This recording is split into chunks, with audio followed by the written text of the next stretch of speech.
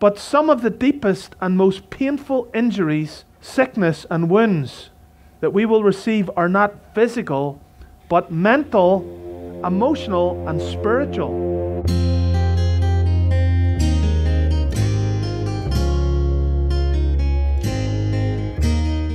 Proverbs chapter 4, and we'll start at verse 20. My son, attend to my words. Incline thine ear unto my sayings. Let them not depart from thine eyes. Keep them in the midst of thine heart, for they are life unto those that find them. And listen this, and health to all their flesh.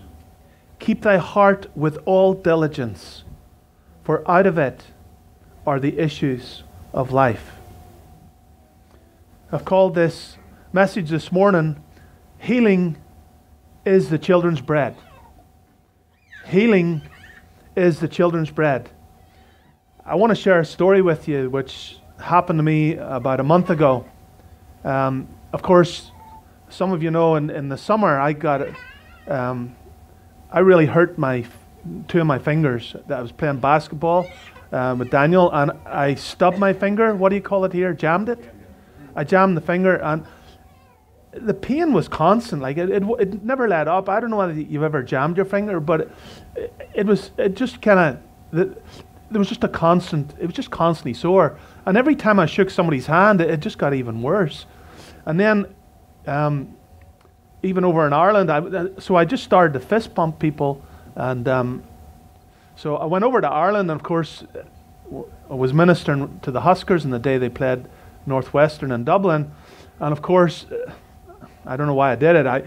So they all kind of lined up at the end to shake your hand, and those big footballers, every one of them, just had a big crunch and handshake, and I'm like, and I come back, and my hand was even sorer when I arrived back from Ireland than whenever I went there. Well, anyway, I was prayed for, but do you know, sometimes we get prayed for because it's the thing to do. Would you agree? And I don't think I was even expecting the Lord to heal me. I was like, it's just one of them things. I just have to put up with it, you know. And then Ron approached me on a Tuesday night, I think it was, and he says, is your hand not healed? And, you know, I went to shake his hand, and I went like this. He said, is your hand not healed yet? Like he was in shock. And I sheepishly said, no. And then, because he was expecting my hand to be healed because he had been praying for me. And after it, I kind of meditated upon it, and I'm like, am I really believing the Lord to heal me? Because Ron was so shocked that the Lord hadn't healed me. And something within my spirit just said, I believe. Do you know, I woke up the next day and the pain was completely gone. Completely gone. So much so that I had to stretch my fingers to make sure that there was like something there where I could identify and I could vaguely just feel. But ever since that moment, it's been gone. And I'm just telling you that to tell you as a pastor, there's times that I'm challenged over the simple basics of the Christian life. That there's none of us can just be complacent and say, oh, because sometimes we just get into the way of, well, I'll go and get prayed for, but I don't expect God to really heal me. As long as we are in these mortal bodies, we are all susceptible to sickness. Would you agree? As sure as you are on this earth, and as sure as you're in this corruptible body, and as sure as you are surrounded by fallen creatures, you are also susceptible to all types of hurt, wounds, and injury. Would you agree? If any of you play sport, hello. Amen? But some of the deepest and most painful injuries, sickness, and wounds that we will receive are not physical, but mental, emotional, and spiritual. Are you with me? We all at school heard sticks and stones will break my bones, but names will never hurt me. That's all a load of baloney. Amen? Step out to make a difference for the Lord, and you will definitely become the target of the devil. And his aim is to hurt you. His aim is actually to injure you. His aim is to wound you and take you out of the battle. He wants you to be a victim. Now, I'm sure you would agree with me, but as human beings, we are complicated. Would you agree? We're very complicated. We don't even understand ourselves. Every time you think you've got yourself sussed out, you suddenly get a shock. Where did that come from? Why did I think that? Why did I feel that? Why did I not just keep my mouth shut? Have you ever been there? I've been convinced for years that if the enemy hits you in one area, it also affects you in other areas of your life. Now let me explain. We are tripart beings. We are physical, mental and emotional, and also spiritual. Would you agree? Well, we need to be aware of that, because if the enemy hits you on one, it normally affects the other. And sometimes we're in ignorance. Well, why am I feeling this whenever I'm going through this? Some Christians are physically sick today. They're battling with illness. They're battling with disease. Some Christians are emotionally broken. Their hearts are broken in two. They could be dealing with bereavement. They could be dealing with a breakup in a relationship. They could be dealing with betrayal. They could be dealing with a loss of a job. They could be dealing with the burden of an empty nest after the chicks have flown away. They could be wounded by a spouse. They could be wounded by a friend. They could be wounded by a brother or sister in the Lord. They could be wounded by an enemy. Some Christians need healing from mental overload because the pressures of life have just become too much. They're overwhelmed. Some Christians need healing from traumatic, physical, emotional, or mental experiences.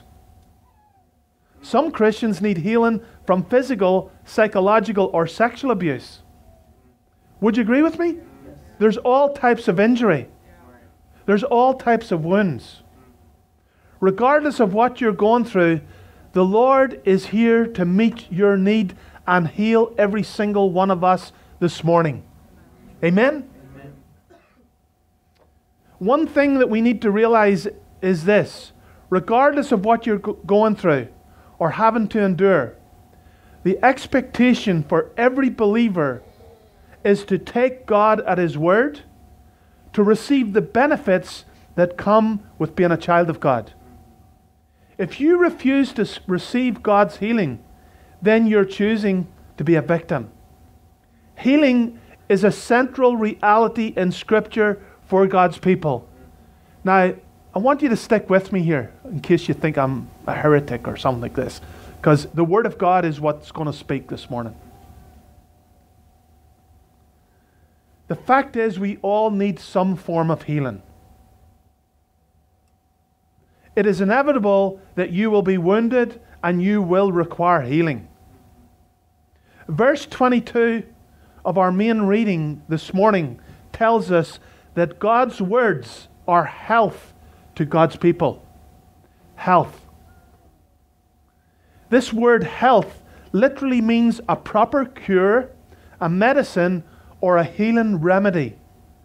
That is what Scripture is.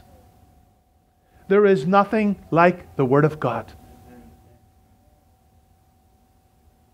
It doesn't matter where you are this morning spiritually. It doesn't matter what you're going through. The Word of God has got something fresh, something specific and applicable to minister into your situation right now. The question that I pondered over yesterday as I was preparing this message was this: why does God heal? Why does God heal? And I believe that He gave me 3 answers, and I want to really just share with you this morning these 3 things in regard to healing. Why does God heal? Number 1, This is who He is, and this is what He does. Number 2, He cares for our needs. Number 3, it is a fulfillment of the inspired Scriptures. Let's look at number 1. God heals because this is who He is and this is what He does. God spoke to Israel through its leader Moses back in the day, many thousands of years ago, in Exodus chapter 15, verse 26. And this is what He said. If thou wilt diligently hearken to the voice of the Lord thy God, and will do that which is right in His sight, and will give ear to His commandments, and keep all His statutes, I will put none of these diseases upon thee, which I have brought upon the Egyptians. For I am the Lord that healeth thee. Brother, sister, this is our God. Has He changed? The last line here confirms that God is Yahweh Rapha, or Jehovah Rapha, or the Lord our healer. That's who God is. That's who our God is this morning. When you get a revelation of a title or description like this, you realize this is who He is. I will go further. This is who He is, and this is what He does for His children. God is known by many names in the Bible, but each name reveals a certain attribute of His divine character. These names are important. Please don't overlook or dismiss the names of God. Yahweh Rapha is just one of many names found in Scripture that describes who God is and what He does. This title means the God who heals. In fact, what He actually said is stronger than that. He basically said, healing is what I am. That's what it means. Healing is what I am. He's our great physician this morning. Psalm 147:3 says, He healeth the broken in heart and bindeth up their wounds. I love what Christian writer David Clarkson says. The titles of God are virtually promises. When you read a title like that, you can honestly see that title as a promise. Yes, I take a hold of Him. When you take a hold of Him, you take a hold of the promise. Now, contrary to what many people think, healing wasn't just for the New Testament. A lot of people say, well, Jesus come and He was healing people, and He gives us the responsibility to pray for the sick, and that's a New Testament thing. Can I tell you, healing has always come with the people of God in the Old Testament and in the New Testament. Exodus 23:24. This is God speaking again through Moses. Thou shalt not bow down to their gods, nor serve them, nor do after their works, but thou shalt utterly overthrow them, and quite break down their images. And ye shall serve the Lord your God, and He shall bless thy bread and thy water, and I will take sickness away from the midst of thee. Isn't that lovely? He's saying to the people of God, I will take sickness away from your presence. But there were conditions for that. Do you understand? He said, you follow me, I'm going to look after you. You don't follow me, then you're going to receive the plagues that Egypt or the world is experiencing. Basically, he's saying, if you will turn from your sins, if you'll bow the knee to me, I'm going to heal. By the way, you can't play games with God. We either take Him at His word or we don't. It's just as simple as that. And by the way, He knows whether there's compromise in your life or whether there's not. Psalm 103 verse 2 says, Bless the Lord, O my soul, and forget not all His benefits. Listen this, and put your seatbelts on.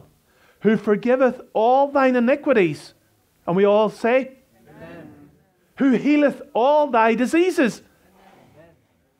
Sometimes we can grasp it. Oh, he takes away all my sins. Amen. And then he goes on in the same verse to say, who healeth all thy diseases. And we're like, oh, not sure about that one. That's like, I think, the Lord's that's a big speak. Do you believe that? Do you believe that he takes away all your sins and iniquities? Do you believe that he takes away all your diseases? Can he lie to you? No. Okay. David here outlines two mighty things that God does for his children. He forgives and he heals. Is that not incredible? Is that not incredible news for us this morning? This righteous God that we serve does it all. Do you believe that? Do you receive that? Or do we have to be all politically correct today and qualified? But, you know, the only qualifications that we need to put upon this is the qualifications that God puts upon it. Well, I know somebody, listen, I get it. We can all give examples of examples of examples, but I'm here just to bring to you what God has given to me. So, we see the heartbeat of God whenever we come into the New Testament, because Jesus is the ultimate physical expression of the invisible God. You get into Matthew, Mark, Luke, and John, and you follow the life of Jesus. Everywhere he goes, there's three things that mark his ministry. Do you know what they are? Saving souls, healing the sick, and delivering those that are oppressed or possessed. Do a study. I've done a study many years ago. In fact, probably 30 years ago. What marked Jesus' ministry? And I had a page, and it's like, these things keep coming up every single passage, time after time. I'm here to tell you, Jesus is a healer. Everywhere he went, he brought healing. By the way, he's here this morning. And if he's here this morning, he brings healing this morning to this congregation.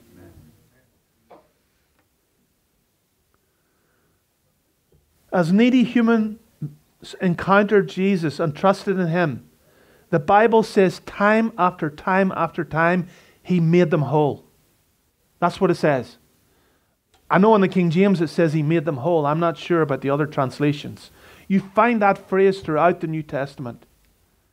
Do you know that everyone, and I want you to hear me, everyone that Jesus touched was made whole? Do you realize that?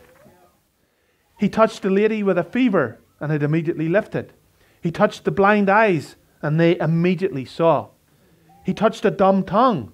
It immediately spoke. He touched the leper and the leprosy immediately departed. He touched a coffin with a young man who was dead in the coffin. The young man got out of the coffin. Amen? Amen. Whoever he touched were healed. It's the same today. Jesus has not changed. Amen? Amen? But you need to let him touch you this morning. You need to be open to his touch. You need to want his touch this morning. You need to have faith that his touch is enough. But I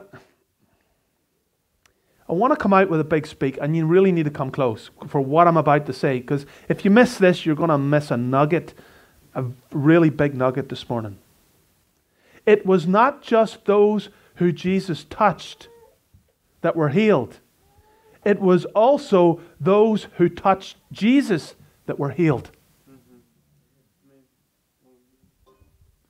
Brother, sister, I didn't realize that till yesterday. And I'm talking to you as a pastor who has read through the Word of God from Genesis to Revelation quite a number of times. That's my studies for 30 years. I just keep reading through, year after year. But I did not realize that. Now, I know people who touched him. The woman who touched the hem of his garment was made whole. But I didn't realize everyone that touched him was healed. And I'm going to give you scripture to support that. Would you turn with me to Mark chapter 6, verse 56? Because it's so important not just to make a big speak, but also to actually prove what the Word of God actually says. Amen? You know, I've heard so much over the years from preachers, and they say something, and it's like, why are they not supporting that with scripture? Especially when it comes to end times, but I don't want to get sidetracked. Seriously, you hear all types of speaks, and I'm like, where's that in the Bible? Is that not a fair question? And they're like, they start to speak in Swahili, and it's like, I don't even understand what they're saying. I need to call Peter here to help me. And Barbara. Okay, now listen this, because this is the Word of God. Mark 6:56. And wherever he entered into villages or cities or country, they led the sick in the streets and besought him that they might touch, if it were but the border of his garment. And as many as touched him were made whole. Isn't that potent? It wasn't just who he touched, but it was everyone who touched him was made whole. Amen? Amen. This is the moment where I do a Jericho march, okay? Okay? Seriously, this is dancing ground this morning. I seen Michael Brown dancing at the back this morning. Why? Because the Lord had touched him, or he had touched the Lord. I'm telling you, you see when revival comes and you see somebody been set free from demon possession or somebody set free from drugs and they go on a little dance, don't let a religious spirit rise up within you and go, oh, that's ridiculous in the presence of the Lord. Seriously, I'm telling you, the religious people will leave church when revival hits. Because they're going, oh, isn't that terrible in the presence of the Lord? I'm telling you, when you get set free, I'll tell you that you want to just run. Amen. I was in a meeting. Brother Clendenin was preaching in California. And I was in a meeting. And honestly, it was a powerful meeting. And it come to the end and the Holy Ghost was really moving. And honestly, this ginormous church, this guy was sprinting right around the whole, he just kept doing laps around. And Brother Clendenin was sitting on the altar. And he was just sitting there. And every time, I just squashed our tissues there. Every time he come around, Brother Clendenin would go, like this here. And I'm just laughing. I'm like, this is happening in church. I know the religious people are going to feel mega awkward here. And I knew this guy, whoever he was, he had got a mighty touch. I didn't know who, what, why, when, where, but I knew he wasn't playing. I didn't realize until after that guy had been locked up in prison for like 25 years. Yesterday he had just got out of prison and he had just got wonderfully saved. Now, I'm telling you, that guy was free. And God had touched him. God had healed his heart. God had set that man free. And I'm telling you what, he had every right to want to do that. But I'm preparing you for when we get into this new building. If you see that, don't let a religious spirit come up and then go home and critique it over the lunch table. I don't know whether that's what Jesus would have allowed. I'm telling you what, when Jesus touched people they were skipping, dancing, rejoicing. I'm telling you what, they were set free. Imagine your whole life been blind and one touch from this man and suddenly you can actually see. Perfect vision. Huh? Are they just going to go, oh, thank you, Lord. Appreciate that. Appreciate. Is that what they're going to do? Huh? They're going to be hugging on him. They're going to be kissing on him like Michael Brown wanted to do to that girl when he got the report. I mean, seriously.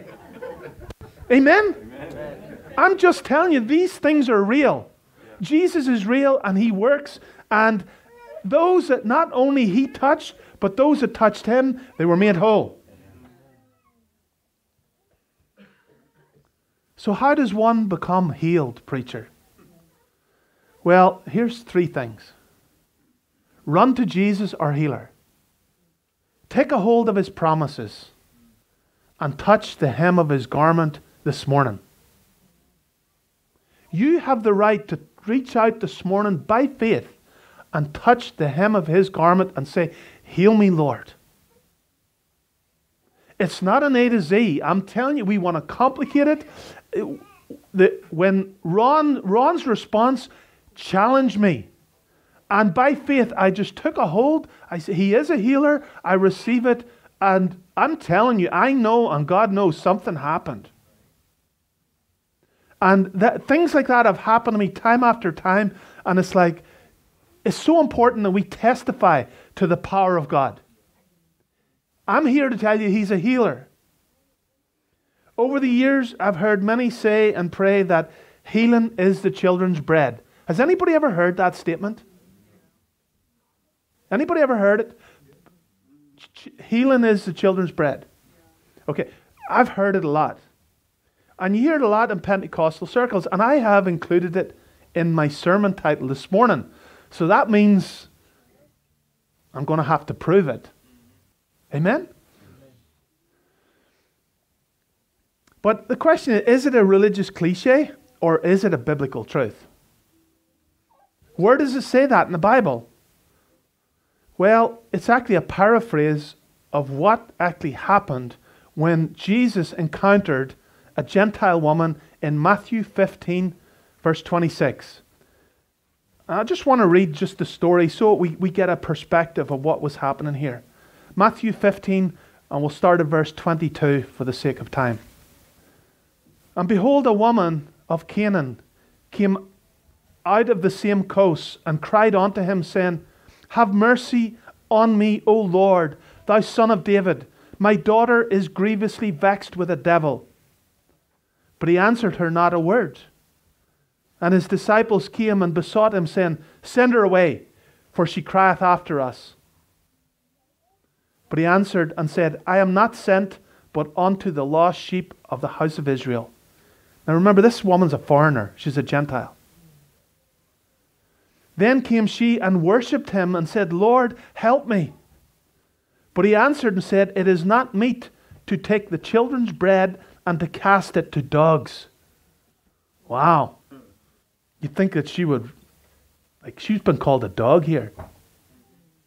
Back in the day, Gentiles were considered dogs. This is Jesus talking. And she said, truth, Lord. Yet the dogs eat of the crumbs which fall from their master's table. And Jesus answered and said unto her, O woman, great is thy faith. Be it unto thee even as thou wilt. And her daughter was made whole from that very hour. Okay. Now please know this. Jesus was not being mean here. Okay? What he was outlining was, first of all, his prime calling was to Israel. He had come first to bring the gospel to Israel, and then, after Israel had received the message then was going out to the Gentiles. Okay? So the Gentiles, after Pentecost, were about to receive this wonderful gospel. But before time, this woman comes on the scene, a Gentile woman. Now, I want you to realize that this conversation was between Jesus and an unsaved Gentile woman at this juncture. Okay, so it starts off, she's not saved. She's not a believer. She's a Gentile. In that day, she's a dog.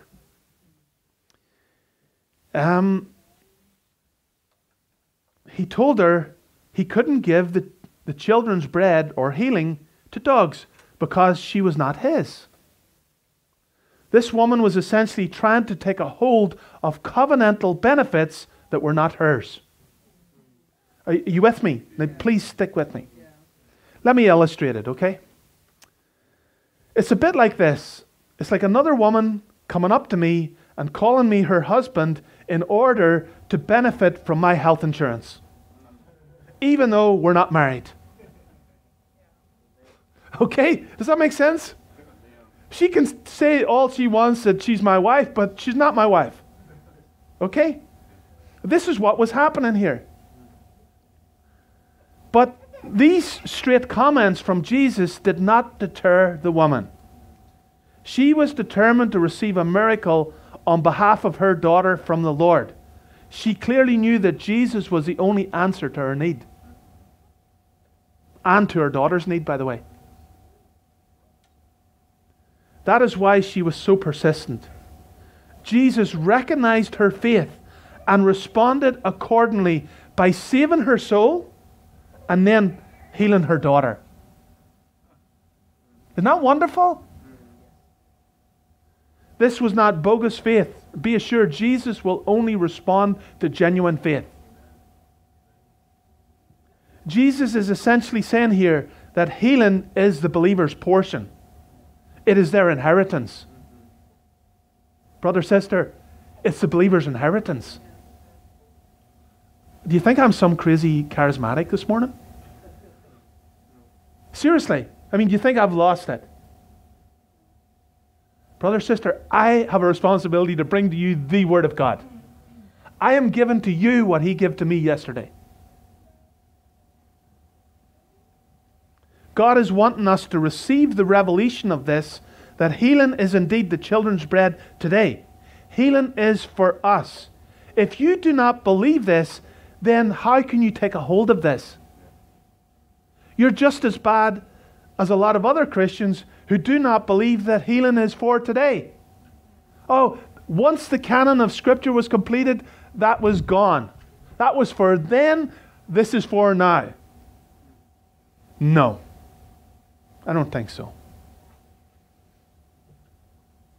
What they're actually confessing is that God has changed. They're declaring that His promises are no longer applicable to us today. That is nonsense. Okay, this brings us to the second point. God heals because He cares for our needs. The overriding motive of God to heal a person is because He cares for His children. Michael. He cares for us. He cares for you and He cares for me. Healing in the ministry of Christ was not merely to prove that He was God. Healing in the ministry of the New Testament church wasn't just to prove that they were anointed of God. Healing was firstly a manifestation of His character, then a manifestation of His divine love, and then a fulfillment of divine truth. Let us remind ourselves of the approach of Christ in Scripture. Matthew 14:14 says this, "And Jesus went forth and saw a great multitude, and was moved with compassion toward them, and He healed their sick." Can you see that? I could quote quite a number of passages this morning in the New Testament where Jesus comes on the scene and it says He had compassion. He had compassion. That tells me He cares. He sees somebody blind or wounded or whatever it is, somebody bereaved, and His heart is full of compassion. Brother, sister, whatever you're going through this morning, He cares. He has compassion upon you because that's who He is. Jesus genuinely cared for the people. His heart is toward hurting people. It is important that you see Jesus as this in your life because it is here that you should find comfort, you should find hope, and that should result in you finding faith. The Lord's heart is toward His children. God is not detached from us. He's not unconcerned by our welfare. He is hands-on in dealing with us. But let me tell you something, we need to let Him heal us. We need to let Him. Even when we take a wrong turn or make a foolish choice, He's always there. I'm telling you, the God that we serve has told us that He's never going to leave us and He's never going to forsake us. We either believe it or we deny it. But not only that, But he also has his eye upon us. He's got his eye on the sparrow, but he's got his eye upon his people. He's looking out for us. He's watching out. When we are heartbroken, he is feeling that. It says he's not untouched by the feelings of our infirmities, but was in all ways tempted or tested or tried like we are, yet without sin. There's a verse in Lamentations 3, verse 22, 23 says this: "It is of the Lord's mercies that we are not consumed, because his compassions fail not. They are new every morning. Great is thy faithfulness." Amen. Can I read that again? Yes.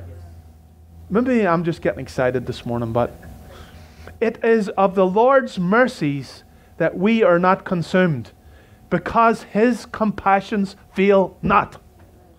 They are new every morning. Great is thy faithfulness. Isn't that lovely? Like you could survive on that passage for this next month. Just waking up every morning and realize his compassion is new this morning. That's what it says. First of all, that his compassion fails not. Number two, they're fresh and new every morning. He's there. Whenever you get up and you've got a sore head or you've got Monday blues or whatever it is, he's there. He feels your pain. If you're carrying a heavy burden this morning, if you're brokenhearted this morning, if you are hurting this morning, if you're wounded, if you're at your wit's end, you can hand it over to him and he can heal you. But the source of our confidence is in his compassionate character. Isn't it lovely to know that he cares? I'm telling you, I have a big, major difficulty with the God that a lot of people portray out there. This God with a big stick. It is a misrepresentation of God. And I urge you to fight that. When people misrepresent this God and have him as a big stick ready to throw people out of the house, challenge it. Because it's not the God, it's not the revelation of God in this book. Yeah. Amen? I no longer tiptoe around it, by the way. It's not a matter of, religious pride or theological pride. It's like, who actually is our God? Is he who he says he is, or is he this other God that the legalists try and present? Or the easy believism crowd try and present? Both are wrong. Our third and final point is this. God heals because it is a fulfillment of the inspired Scriptures. Listen to what it says in Matthew 8 verses 16 and 17. When the evening was come, they brought unto him many that were possessed with devils, and he cast out the spirits with his word, and healed all that were sick. All that were sick. All that were sick. Do you know what that phrase means in the original Greek? All that were sick. That it might be fulfilled, which was spoken by Isaiah the prophet, saying, himself took our infirmities and bore our sicknesses. He fulfilled Scripture. The healing ministry of Jesus was the fulfillment of the messianic prophecy in Isaiah 53 that pointed to the event, the meaning, and the fruit of the cross. This is what it says in Isaiah 53:4. Surely he hath borne our griefs. If you're going through bereavement this morning, he has borne your grief and carried our sorrows. Yet we did esteem him stricken, smitten of God, and afflicted. But he was wounded for our transgressions. He was bruised for our iniquities. The chastisement of our peace was upon him, and with his stripes we're healed. We're healed. I'm here to tell you this morning, despite what many evangelicals say, Jesus is still a healer, and there is healing in the atonement. I know a strong fundamentalist preacher in Northern Ireland who argued for years that there's no healing in the atonement. He just argued the classic fundamentalist line. That was back for them. I have a friend who's full-time in the Lord's work, and he was back and forth with him on this, just trying to get to the bottom of it. The guy started to research passages like this and looking into the Hebrew, looking into the Greek. And he ended up admitting there is healing in the atonement. Brother, sister, we can't fight the Word of God. Okay? We know that in the atonement, He died for our sins. Amen? Yes. But He also died for our sicknesses. He took that upon Himself. Now, we either say, well, yes, maybe, and then question it, or we just say, I believe. I believe it, and then I receive it, and I become it. The Hebrew word for healing here in Isaiah 53 is rapha, means to mend by stitching, to cure, to repair, or to make whole. So, I don't know what you're going through this morning. You may be physically in good health, but you could be emotionally, your heart could be ripped in two. Mentally, you could be ripped in two. Spiritually, you could be severely wounded. It could be something that happened to you recently. It could be something in the distant past that has never been healed. It could be something done by a family member. It could be something done by a friend. It could be something done by an enemy. But it still affects who you are and how you function. Listen, brother, sister, the obligation upon you today is to receive His healing. It's an obligation. We're Christians. That's our that comes with the benefits of being a Christian. It's the children's bread. Are you willing to partake of this and let the Lord heal whatever needs healed? A lot of times we say, well, I don't need healing. I've got all my ducks in a row. I'm fine. The bottom line is we are all susceptible in this life to injury.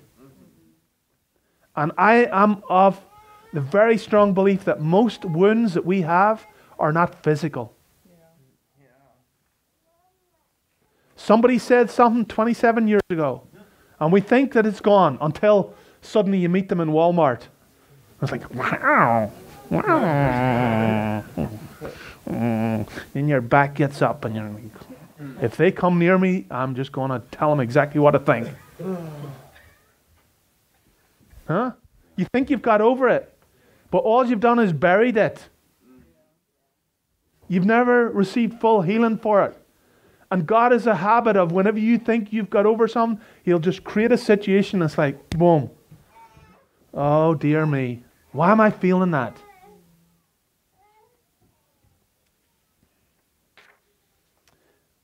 Another example, just to back up my final point, is this.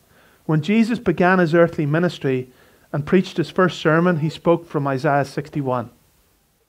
Now, we all know it. We're probably most of us familiar with it. Embodied within that text is a revelation of the assignment He came to fulfill. And that includes binding up the brokenhearted. Let me quote it.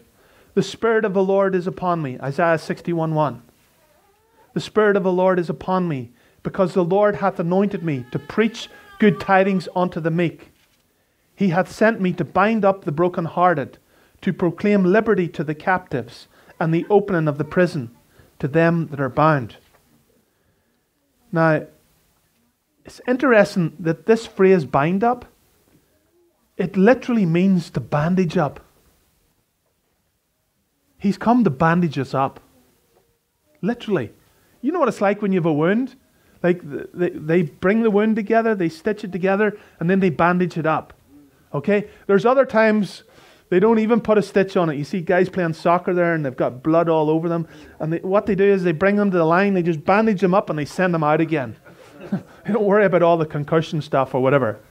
But the blood's all over their face, but they've got a bandage, and then the bandage kind of changes color really quick. It just becomes red. Okay?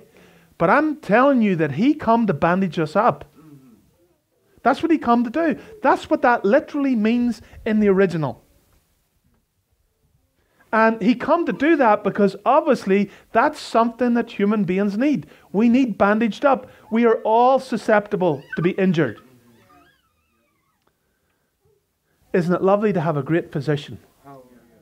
We appreciate a good doctor, okay? I'm not in any way trying to put a question mark over doctors or nurses or, hospitals, whatever. I'm not saying I agree with everything they do, but I'm just saying, thank God that we do have doctors in a civilized society. But we have someone that's greater than the best doctor in America. We've got the great physician. And if that's all you have, if they take all your rights off you in the last days, if they say to you that you're losing all your health benefits because you're a believer and you're not going to get this and that, you can say, well, I've got Jesus. I've got the best health benefits that a human being can ever have. Amen? Amen? So they can take it all off us. And it may well happen. I'm not being doom and gloom, but I'm telling you, there's benefits that come with being a child of God, and they're better than what the government can give us. Obamacare or any of that stuff, this is the best benefit care. Amen? Amen? By the way, they didn't give it to you, and guess what? They're never going to take it off you. Can I hear an amen? Amen. Can I hear an amen? Amen? It's time for us to go to war. It's time for us to be real and realize who is for us, what is for us. And when I say go to war, I'm talking about spiritual warfare. Okay? The one thing the devil cannot deal with is the Word of God. They can threaten you. They say, we're going to take everything off you. You can say, well, you know what? The greatest thing that I have, you can't take it off me. It's Jesus. You can take my life, but the one thing you can't do is take Jesus from me. Because he said, lo, I am with you always, even to the end. Did he say that, or did he say that?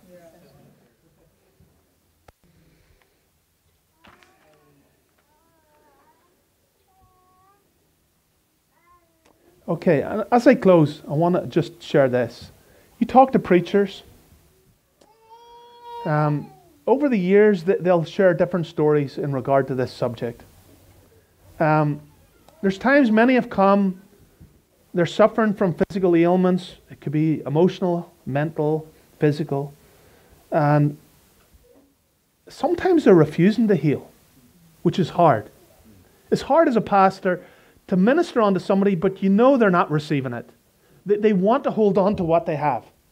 They've had that wound for so long, nobody is going to take that wound off them because they've just become familiar with it. And if you try to go anywhere near it, there's a reaction. The problem is they're refusing to accept God for who He is, number one. Number two, they're refusing to take God at His word. Number three, they're refusing to receive what is their inheritance. There's nothing you can do with somebody who doesn't want to be healed.